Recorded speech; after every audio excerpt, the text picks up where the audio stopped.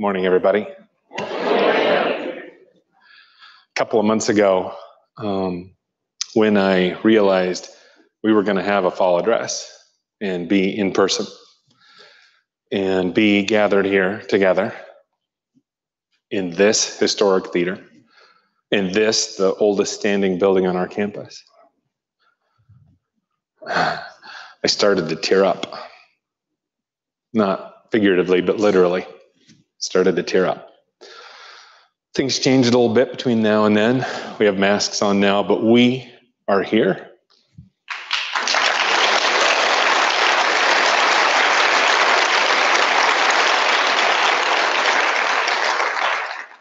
We're together.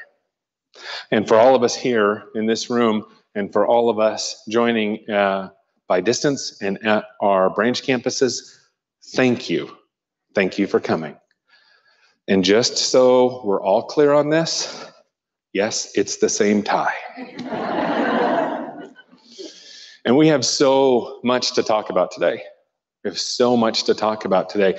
But before I begin, there's one thing I'm going to do that I'm very happy to do. In fact, I'm very excited about doing it because it illustrates one of our accomplishments over this last year.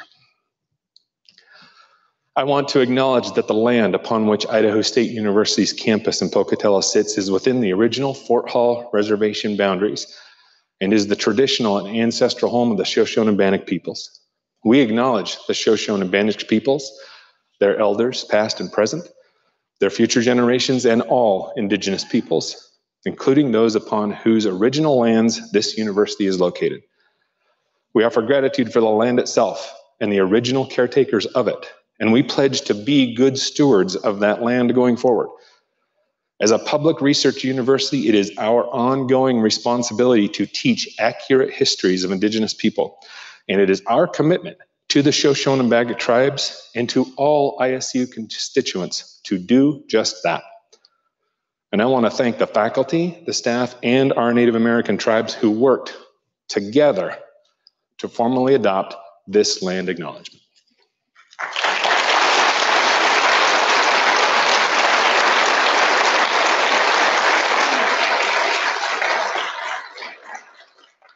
So thank you all for coming here today. And I'm glad that everyone is here. And in particular, I'd like to thank our Pocatello Mayor, Brian Bladd, for coming out to join us today. Appreciate that.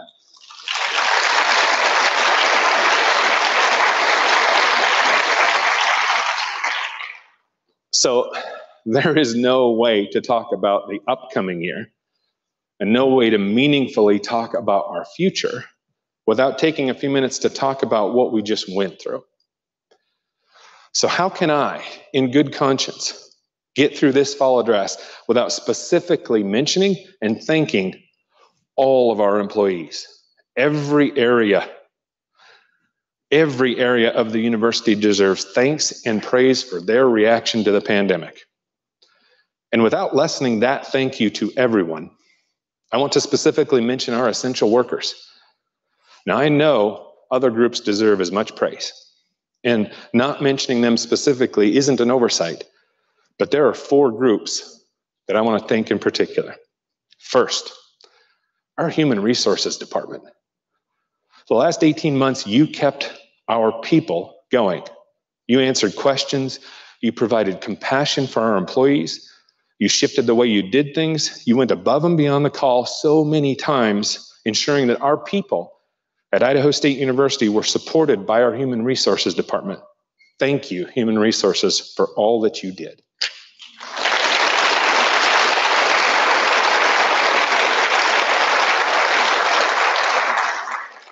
Second, to our registrar's office, to the group that had to re-room thousands of sections of classes on short notice to accommodate the needs of our faculty in those classrooms, while making sure our student needs were met in those classrooms as well, for shifting on a moment's notice for class registration times and deadlines to meet the needs of our students and faculty.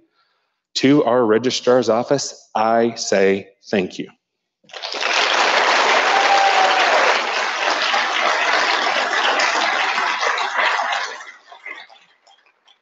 Third, to every instructor and faculty member, to every one of you that had to engage with students in an often very challenging way, with face coverings, on Zoom, by email, over a discussion forum, for all those faculty who thrive by engaging our students in person, face to uncovered face. This last year was so hard, yet you all stepped up. Thank you, faculty.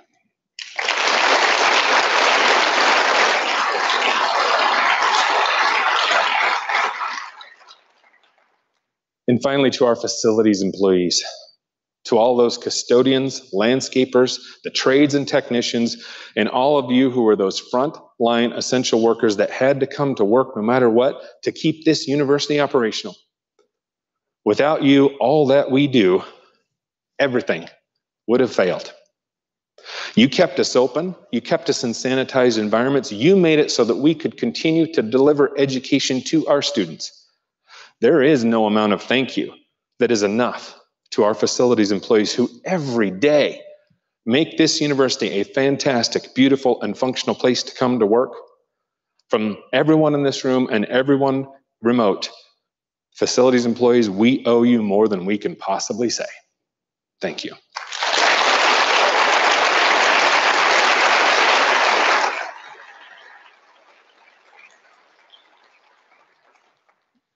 And what all of you did, what all of us did across every area of the university, how you all stepped up and did things we never had to do before.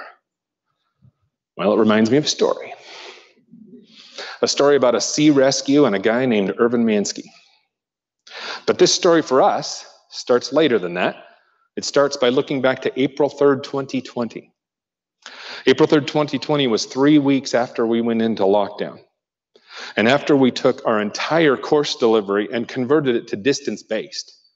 And after we figured out how in that short time to remain open and serve our mission and deliver on the education to students during a global pandemic, I recorded a short message to the campus, and it was this.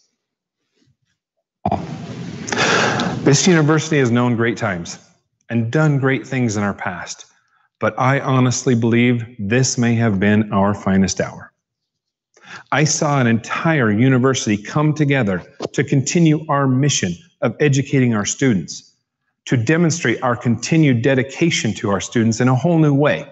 And we did it with about 2 weeks' notice. Indeed, this may be our finest hour. That phrase I used in that video, our finest hour, I used that 3 weeks into the pandemic and almost a year and a half ago. I chose that phrase very intentionally. I chose that phrase because of this story I'm about to tell. This story is from a history book that I read about a decade ago by Michael Tagayas, and it was called The Finest Hours. Again, as I always try to say, I didn't write this history. I'm taking no credit for it. I didn't do the research. I'm just retelling the story. All the credit for this and the facts go to the author, Michael Tagayas. And if there's any inaccuracies in my retelling, well, those are on me. But on the night of February 18th, 1952, a tremendous storm hit New England.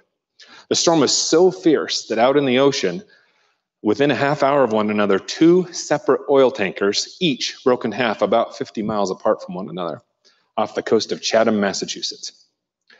People were trapped in each half. So there were 4 halves floating in different directions, 4 separate ship halves floating out there, and the Coast Guard had to mount 4 separate rescue operations. They dispatched ships and planes, and for one of those tanker halves, the stern of the tanker Pendleton, seen here, that's the actual stern half of the tanker Pendleton, and then pause for a minute. Right above here, you can see the Jacob's ladder the crew threw over the side. This tanker is 10 stories tall when it sits in the water. And it was riding in the storm. And the Coast Guard sent this small lifeboat to the rescue. This small lifeboat has a crew of 4, and it was made to hold 12 people in a rescue. That was its maximum capacity, 4 crew members and 12 survivors in a rescue. One of the crewmen who was on the boat that day was Irvin Mansky. And he reminds me of all of you. When the crew got out in the open ocean that night, the waves were 70 feet high. Think about that. Everyone down here, especially in the front row, look at the ceiling. That ceiling is 35 feet above you, which means the waves in the ocean that night were twice the height of this ceiling, and that crew went out in this little lifeboat. That little lifeboat was tossed around in waves twice the size of this ceiling, and when they got to the stern section of that massive tanker, that tanker was swinging in those 70-foot waves. They had to take the lifeboat, go up to it, grab some survivors, and then get away before it rocked back because it would have crushed the lifeboat in the waves. But they pulled survivors off that Jacob's ladder, and they started packing those survivors into that lifeboat. And then something else started to happen. That lifeboat started to sink. It started to sink because it was meant to hold 12 survivors, but they were pulling more than that off the ship. They continued to take on the survivors. They squeezed them in next to the engine, into the cargo locker, anywhere they could, they put them on the boat. They could barely drive the boat because so many people were packed in it, they couldn't move the steering wheel. They got 32 people packed in that lifeboat, built for 12. And they radioed shore and said, we're headed back with 32 survivors, back through those waves to try to get to shore. Everyone on shore was stunned. See, this is a coastal village, and at that time, everybody on shore had a maritime radio. They had been listening to the rescue in real time. So the whole town turned out in the storm down to the docks to see what was happening. They brought blankets and coffee for the survivors. There's no way this boat can come back with 32 survivors on it. But it did. And they cheered, and they put the survivors in their cars, and they drove them for medical care and food. This photo was taken by a newspaper reporter who came down to the docks that day with everyone else. Newspapers across the United States ran this photo and this story over the next couple of days. It is still, to this day, the largest open sea rescue the Coast Guard has ever made by lifeboat. All 4 of the crew received the Gold Life Saving Award, which is the Coast Guard's highest honor. So I tell you the whole story, but what about Irvin Mansky? I haven't mentioned him yet. Why do I say he's the focus? I mean, he wasn't the commander of the lifeboat. That was somebody else. I say that because Irvin Mansky didn't have to be on that lifeboat that night. The commander of the boat was ordered to go out. The rest of the crew was ordered. Irvin Mansky volunteered. More importantly, Mansky was not even on duty that night. And more than that, he didn't even work at that Coast Guard station. He wasn't a member of the Chatham station. See, Irvin Mansky was 23 years old. He was from a farm outside of Green Bay, Wisconsin. He had just been home on leave. And he was heading back to his lighthouse post in a whole nother city on the East Coast. He just happened to be passing through Chatham, Massachusetts that night and looking for a place to sleep. And he stopped at the Chatham station the night the storm hit. As author Michael Tagayas put it, Irvin Mansky had much to lose and not much to gain on this operation with a crew he had never even met before. But he volunteered without a second of uncertainty. Why do I talk about Irvin Mansky?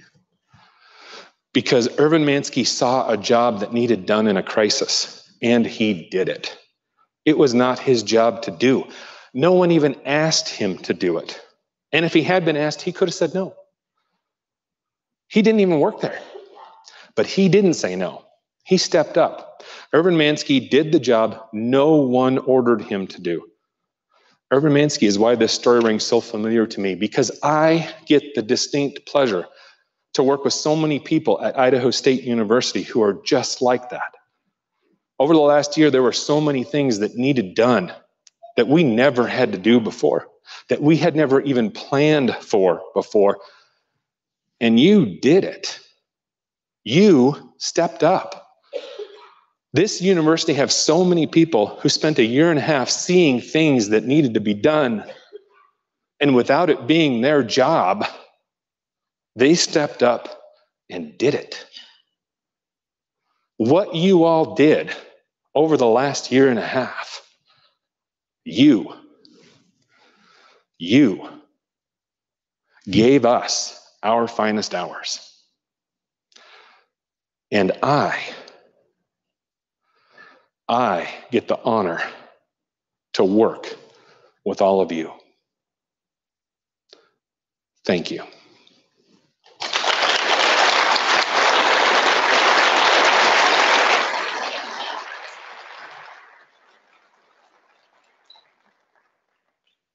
And now we all want next year to be different.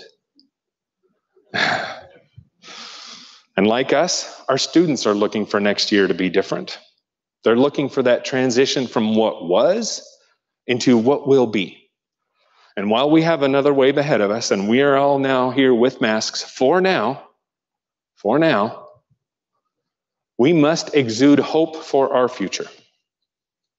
We have to. We need to show our students that we are going to get to this.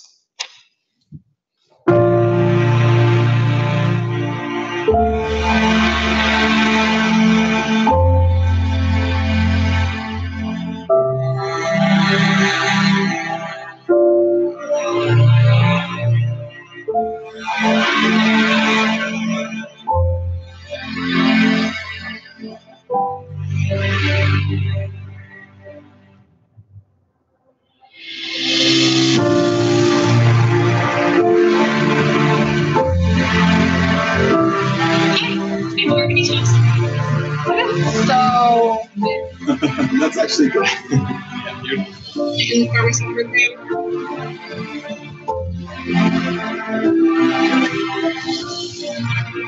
But let me tell you this. This institution has so much grit. The committee has determined that you have passed. Yes. Congratulations. Thank you guys so much.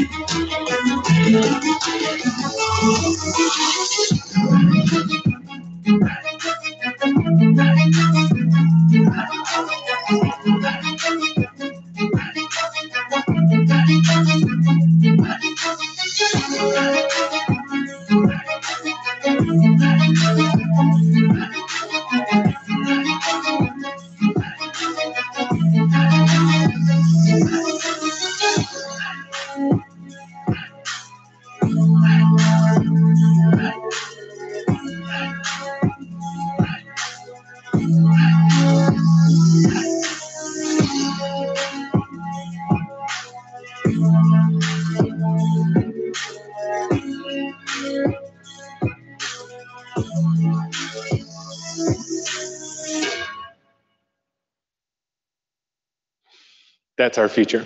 That's where we're going.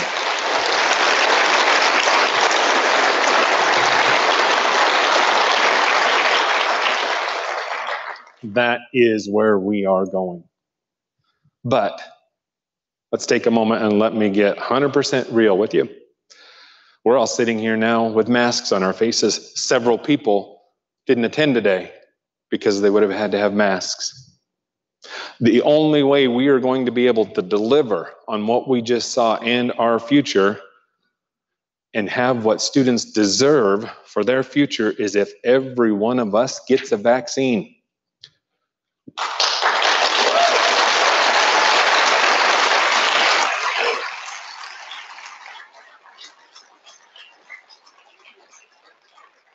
We were all waiting for a year and a half for medical science to find an answer, and with off-the-charts efficacy, medical science developed it. They developed a vaccine to move our society forward. For crying out loud, we are a health sciences university. Our own experts on this campus, experts in public health, experts in virology, experts in the pharmacology of pandemics, for goodness sakes, have read the science. They know we're dealing with a safe and effective vaccine. It's universally available. It doesn't cost anything. Every member of our Bengal community should get vaccinated, and I will be frank, I expect you to do so.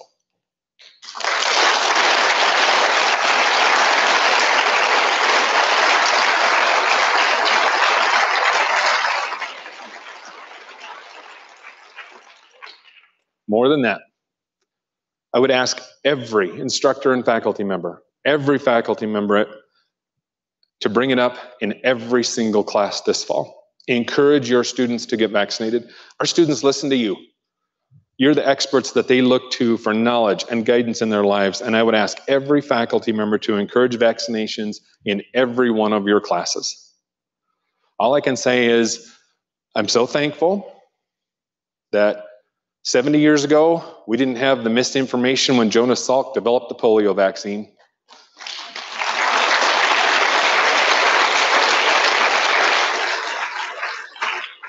The virus that causes polio is still in our environment. It exists. It's out there. But the reason we don't have a bunch of kids in iron lungs every summer is because we have a vaccine. The reason when you go to the doctor and you cut yourself, the first thing they say is, when was your last tetanus shot? And if you haven't had one or don't remember, they give you one. Medical science has developed the answer. What's going to be the key for us coming back together as a community are vaccines. Everyone needs to be vaccinated. Because we want to come back together as a community. I know we do. Especially I know for our faculty who got into this business because they want to deal with students. All of us do. That's why we work here. We need to come back together as a community. And so I want to talk about something about coming back together as a community. And honestly, I'm a little sheepish about this one because I'm going to share a story about me, which I don't usually like to do. Living through the pandemic was difficult. Those words don't do justice to how deeply difficult this last year was.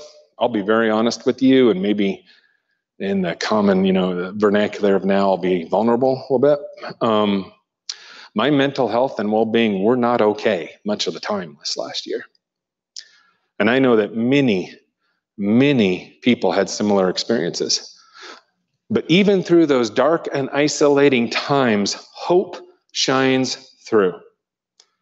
So I want to share one little piece of my story about hope during the pandemic for me. Now, during the past 15 years or so, I'm well aware that I needed to be a little healthier than I was in the past. I tried a lot of things over the last 15 years. They didn't always work, usually didn't. One of the things that I tried over the last 15 years was running. Multiple times, I downloaded the Couch to 5K running app on my phone. I tried to go out and run. I failed every time. At the time, I would tell myself it was because I was never a runner. I'm just not good at it. My body isn't built for running. And so I failed every time. And finally, I just convinced myself, well, I can't run. I can't. So I won't.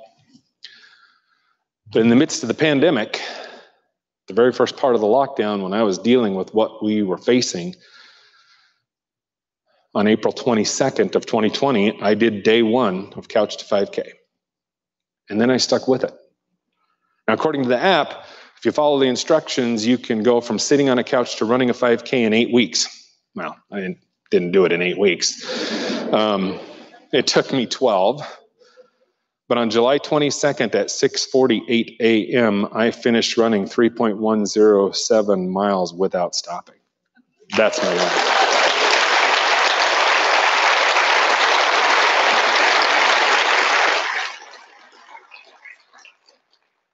First time ever in my life I ran that far without stopping. So even through dark times, when this university was grappling with so much, I did something I never thought I could do. Out of the pandemic, I created hope for myself. And as I reflect on this accomplishment, which honestly I'm kind of proud of, I want to continue this positivity, and I want to share that hope for our future with all of us in our community and share it with our students. So I would like to start a new tradition at Idaho State University, a tradition that is designed to bring us together as a community, something that purposefully brings us together, helps us celebrate one another, turn it into an annual tradition, and in the process, help more students gain access to higher education. This fall, we are going to host an inaugural 5K event. I want us, just the faculty and staff of Idaho State University and our families, to come together and do a 5K run/walk event. I want us to come together, enjoy each other's company, and in the process, raise money for scholarships. So mark your calendar for October 9th. October 9th, we're going to do a walk run. We're going to have, at the end, as we start at the Stevens Performing Arts Center and end in the quad, going through our campus, we're going to have music, we're going to have food, we're going to have a celebration of our community. There's going to be a small $25 entry fee for everybody, but that fee will go into a permanent scholarship endowment. Every single dime, without any deductions, every single dime of your $25 entry fee will help students fund education by going into this permanent endowment. And every single person who registers for this event will also receive a ticket to the football game later that day. No additional cost, comes with your entry fee. And here's the kicker. I'm going to be personally invested in this. And here's how. For every faculty and staff member, every one of you faculty and staff who finishes ahead of me in this 5K, for every faculty and staff member that beats me in this 5K, I will personally add another $10 into the fund to match your entry fee.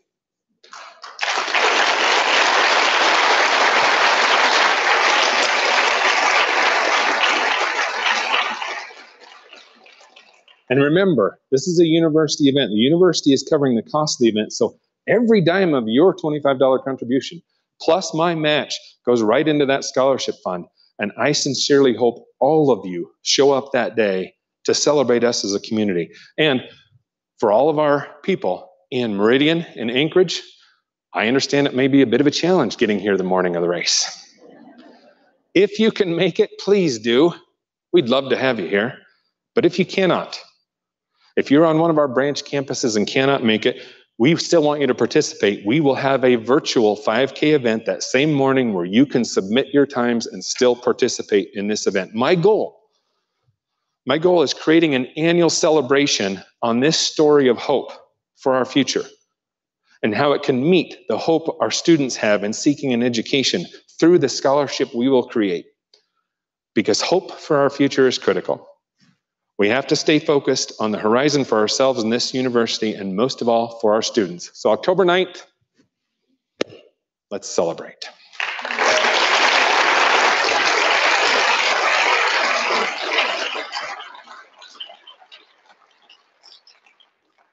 But that horizon we have to stay focused on, that's why this fall we will renew our strategic planning effort. We kicked off this effort in the spring of 2020, but then had to put things on hold in order to deal with the pandemic. Now that we're coming out of the pandemic, it's time to restart this effort. This plan will inform the decisions we make to help our students connect to their future, connect to their community, connect to their future prosperity, and connect them to their world. It will guide our program choices. It's going to guide our budget decisions and the direction we go from here. As we begin these efforts, these 4 themes will serve as guideposts for this new strategic plan. First, career readiness. Second, relevant research. Third, health and the human experience. And fourth, being student-centered. Truly having empathy for the needs of our students requires that we recognize that in addition to gaining new knowledge through education, students need to graduate ready for a job, a career, and the lifelong professional skills that will allow them to have lasting economic security. And we need research that's relevant to our industries, our employers, our communities, and our whole society. As a university, we have an impact on the health of our communities, our state, and our region. And our statewide leadership in the health sciences already puts us in the position of offering premier academic and research opportunities in the health sciences, in pharmaceutical sciences, in biomedical education for our entire region. And the human experience, being human, is impacted by our programs across the university, in the arts, in education, in the trades, in science and engineering, in social science and business, impact people's lives every day. But the only way we're going to have that large of an impact on society is by focusing on how we interact with our students, because our students are the catalyst for all that we do. And as we do this effort in strategic planning, I'd like to also take a moment and thank our faculty, our college leadership, and academic affairs for their efforts on program health and sustainability. We took an important first step in what will be an ongoing and iterative process to look at our academic program offerings. Our industry is too competitive. Our institution, we all know, is too lean. We owe it to ourselves to continue this journey of looking inward to ensure our programs are aligned to meet the needs of our region and that we are operating efficiently and effectively. We must ensure we have an institution that integrates our strategic plan with program health and sustainability and with our budget model. So this fall, we will continue program health by staying focused on the program action plans and the university-wide alignment of our resources with our academic offerings. We will, in earnest and with an inclusive, transparent, and trust-based process, develop a new strategic plan, continue program health, and finalize our budget model. This is our future. And as we work on these initiatives that propel us forward over the coming year, we can't forget some of our really important work that's going on right now. And if you sum that work up in a single word, the word is retention. We owe it to our students to help them be successful in their educational endeavors. Given the cost of higher education, we have a moral imperative to ensure that a student does not walk away from this institution lacking the skills or credentials to help them in their life. Now, we've implemented a lot of retention initiatives. We've implemented the meta majors to ensure students are focused on their course choices. We completely revised our math pathways to get students into the right math class. We're evaluating our first-year courses to successfully onboard students for their college experience. We're reviewing Bengal Bridge to see how we can leverage it for the larger student population. And we've completely revamped the academic advising structure to a proactive model for students right from the start. So we've done retention initiatives and we have others, but there's one I want to highlight in particular because I believe it's pivotal to our success. About a year ago, we decided to invest in a student success software tool called ISU Navigate. It's from the Education Advisory Board, and it's an early alert software support tool. Now, I know many of you have heard or read about the successes of Georgia State University. They are widely viewed across the nation as the national leader in innovation to improve student retention. Here's why. Georgia State is a public research university like ISU. 58% of their students are Pell eligible. It had a 6-year graduation rate of 32%. In many ways, the demographics of Georgia State University are very similar to the demographics of Idaho State University. In the first 4 years after they implemented Navigate, they implemented the EAB software Navigate, and in the first 4 years after they did, their graduation rates went up by 6%. And after they had done it for a decade, after a decade of this initiative, their 6-year graduation rate went from 32% to 54%. Their 6-year graduation rate in a decade went up by 22%. It's easy to put out those statistics of 22%, but remember, those are made up of students who successfully completed their education. They're not just a percentage. Those were students who went out to better their lives by completing their education. So now I'm going to speak directly to our faculty for a moment.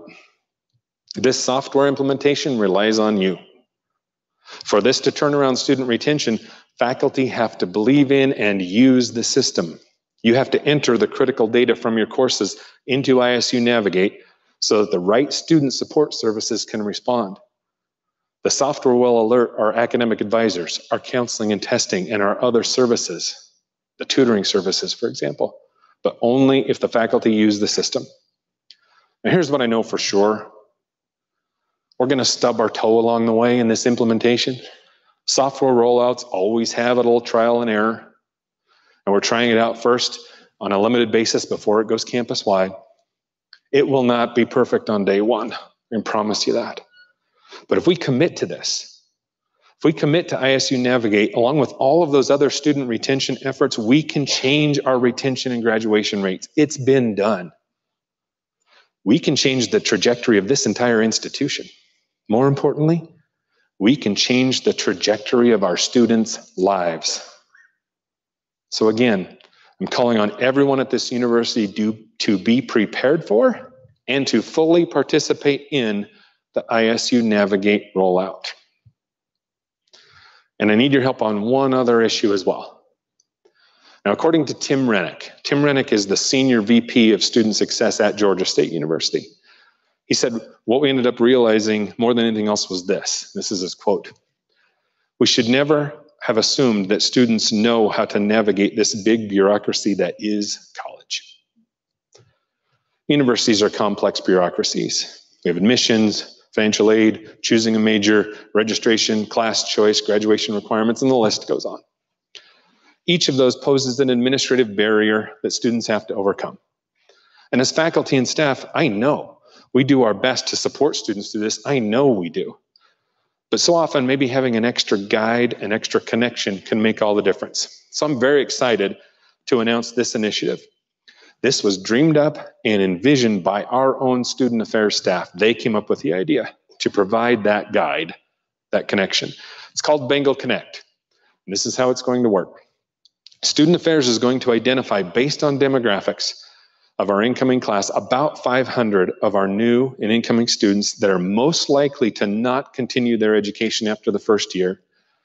And we're going to ask faculty and staff members to sign up as mentors for those students. Those that sign up will be assigned just 3 or 4 students that they can reach out to at least once a month. Maybe meet them in the union for lunch, or just be available if they have a question. Essentially be that personal connection, that resource for those new students. You could be that someone who makes a difference in helping a student navigate the complexities of the university. But also, you could be that connection for one of those students. So this is what we need. We need faculty and staff willing and available to help out students in this way. So I'm asking you, if you're willing to help our students like that, please go to isu.edu/BengalConnect and sign up. And thank you to our student affairs staff for coming up with this concept to help our students because of how much you care. Thank you.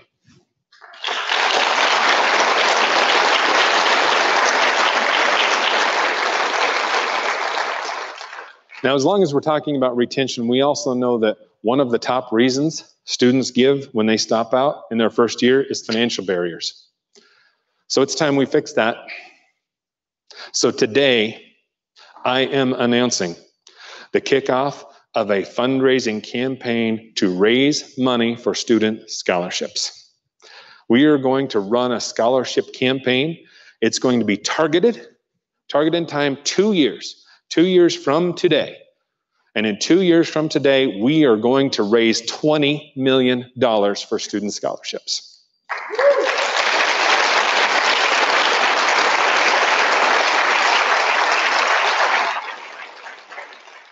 More than 83% of the students at Idaho State University qualify for financial aid. More than 40% of our students identify as first-generation college students. Finances can no longer be the top reason for stopping out. Because of that, we don't have time to wait. We're going to raise that money for students right now. That's why it's a 2-year campaign. We're going to raise that money, and we're going to raise $20 million to go direct to student scholarships, put that money in our students' pockets so they can get an education. We're going to do that in 2 years. We're going to be successful. And then as soon as that campaign is done 2 years from now, we are going to begin our next major comprehensive funding campaign for all aspects of the university. That's our future. That's where we're headed. It's going to happen. And speaking of the commitment for future and fundraising to do it, that's something else I am super excited to announce today. Last fall, we celebrated the 50th anniversary of Holt Arena, celebrating all the fantastic moments at this university and this community and everything we have known and experienced in the Holt Arena. But now, it's time for an upgrade. And once again, with the help of our fantastic partner at Idaho Central Credit Union, we're going to do just that. At next week's State Board of Education meeting, we will be requesting approval to move forward with a major renovation of Holt Arena. You see, ICCU is a partner with us in the true sense of the word. They're a partner for this entire community and this entire state. They are a partner. They're a partner to the entire educational system, all the way through K-12 and higher ed. So not only did they help with the final gift that put our alumni center over the top for the groundbreaking we did this summer, but they have agreed to invest in a major renovation to Holt Arena. This renovation is going to replace every single seat in Holt Arena. It's going to improve the entryways. It's going to add donor hospitality areas. It's going to provide an upgraded fan experience for every single person in Holt Arena. And once more, speaking about our partnership with Idaho Central Credit Union, they are going to fund 100% of this renovation.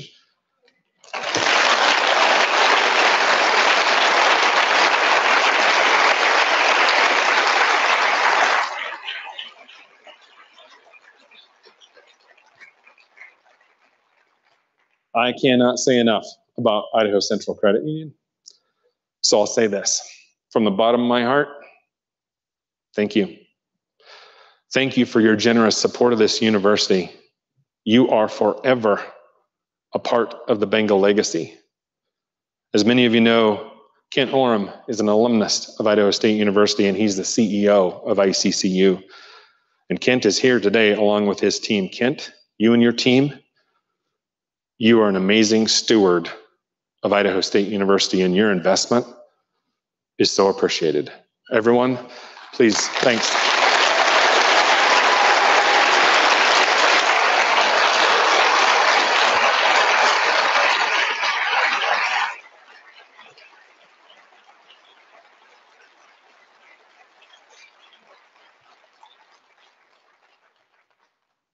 We are moving forward.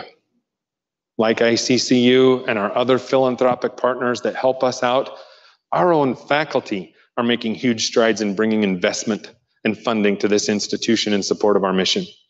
Despite the year of COVID, research at Idaho State University grew both in the number of grants awarded and in the amount of grants awarded this past year.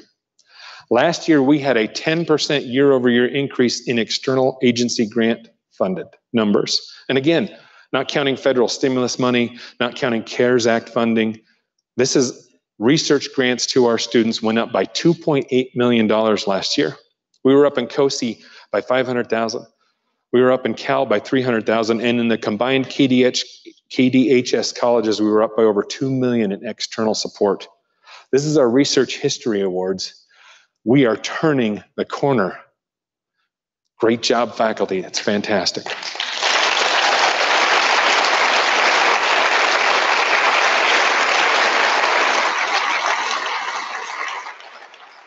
Because we should never forget our role as a research university. Our role is expanding the horizons of human knowledge and taking that knowledge into the classroom for our students, taking that knowledge to lift our community and our world up. That is the value of higher education. And while I believe in this value, and I know all of you here believe in this value as well, there are others who do not. 3 years ago this week, I stood on this stage for the very first time. I talked to all of you in a fall address for the very first time. And I told a story, the story of when the framers of our Constitution walked out of Independence Hall. And Benjamin Franklin reportedly told the crowd, and he stood in front of that historic building and he said to the crowd, "We have brought you a republic if you can keep it." Meaning that this country was built and founded upon the principle that the stability of the republic depends mainly upon the education of the people. We, the people in this room and listening today, have a noble charge to spread and share knowledge to the citizenry of this country and this entire world. Let me say again, this is our charge. And never in my life would I have thought that education would be so contested and scorned. Our educators across the state at every level, our educators across this state deserve better.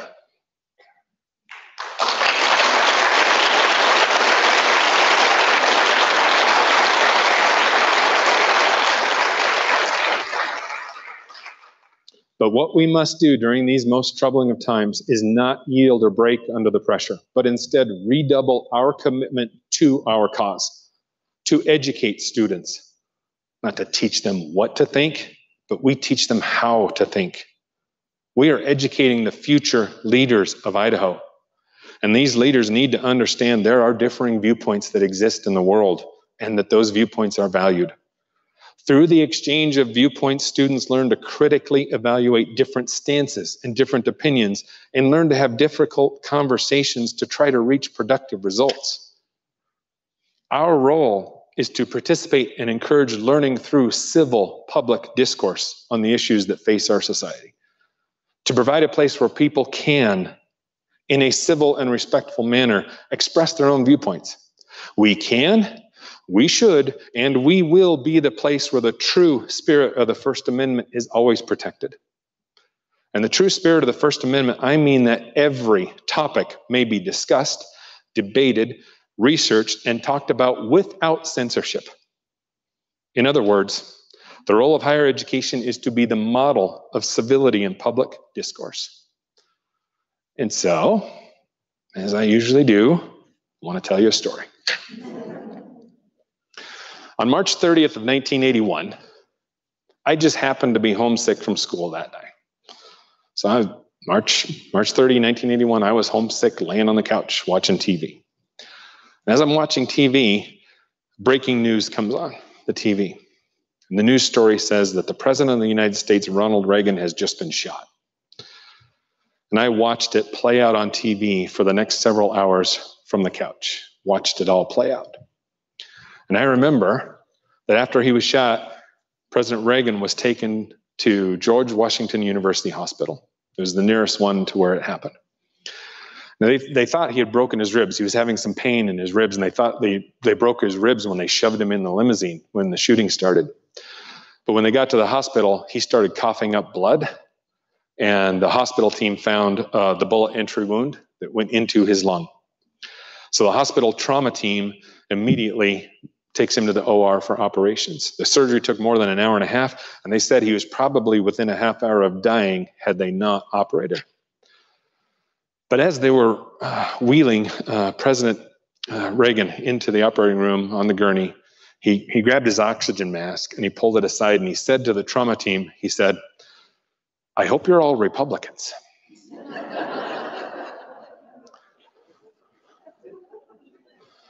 Now, the head of surgery for George Washington University Hospital and the head of the trauma surgery unit was a doctor named Joseph Giordano. Dr. Giordano was an avowed Democrat. He was a very loyal and lifelong avowed Democrat. When President Reagan looked at them and said, "I hope you're all Republicans," Dr. Giordano looked down at the president and he said, "Today, Mr. President, we are all Republicans." Being able to say someone during a crisis that on that day we are all on the same team, well, there's no reason in the world why that cannot be how all of us respond to and have civil discourse with those with whom we might politically disagree. This republic and this nation is worth that. And like I said earlier, I believe all of us in this room over the last year may have been our finest hour. When other universities across the nation did not stay open, we carried out our mission. We increased new knowledge in society. We delivered for our students and their education. And for that, nothing short of Herculean effort, we were rewarded by unfounded, spurious, and inaccurate accusations. But for higher education, it's not how they push us down, and it's not about how hard we punch back. It's about the fact that we get back up and we continue our mission to educate our citizens and continue to form a more perfect union.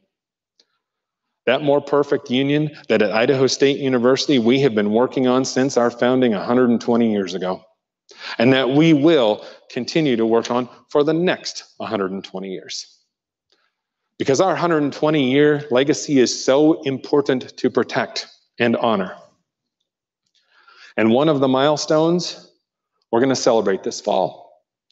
This fall, when our College of Pharmacy celebrates its 100th anniversary. Now, in reality, it's its 101st anniversary, but last year we couldn't come together and celebrate. This fall we will. The College of Pharmacy is the bedrock foundation upon which all of our health science mission was later built. A century of educating, research, and improving the professional practice of pharmacy, we actually see the college's impact. So many student lives forever changed.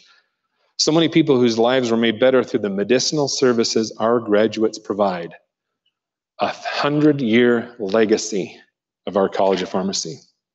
This celebration will be a real tribute to why we are here, what we do for society, how we change lives, how we improve health and the human condition, on why it's important to help our students find their way here, and once here, do everything we can to retain them and have them stay and reach their educational goals. The celebration will be a symbol of our legacy. And finally, I am not, and if anybody thinks I am not leaving this stage until I have said how proud I am of the women's basketball team who posted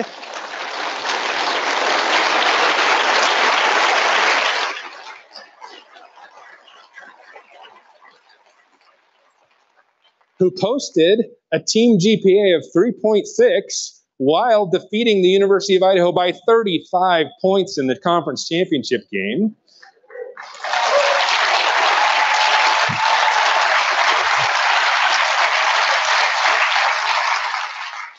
And who all but one of them are returning. And the only reason one isn't returning is because she graduated and is now a graduate student in one of our most high demand and difficult to get in graduate programs. This team's coming back. Watch out, the rest of the Big Sky. They're still here.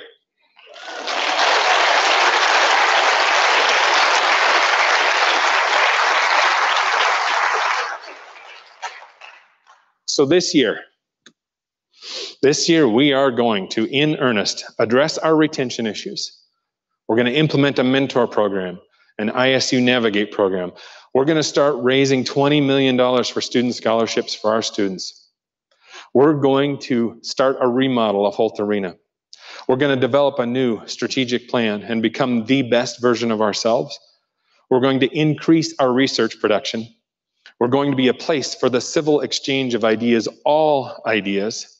We're going to honor our role in creating and protecting knowledge while continuing to build a campus culture based on those foundational principles of trust, compassion, stability, and hope, because we are going to have that hopeful future. So all that and much more for us to look forward to this coming year as we welcome back our new and returning students and we come roaring back from the pandemic and once again We go statewide to show this state our roar. Roar, Bengals, roar.